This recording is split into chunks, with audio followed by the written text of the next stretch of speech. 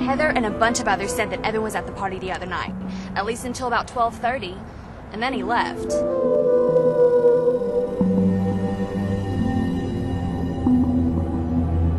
Why would someone do something like this?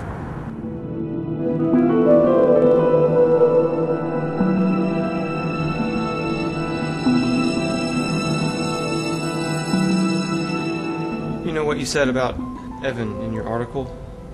It really meant a lot. I didn't know him that well, but the people who did had some great things to say.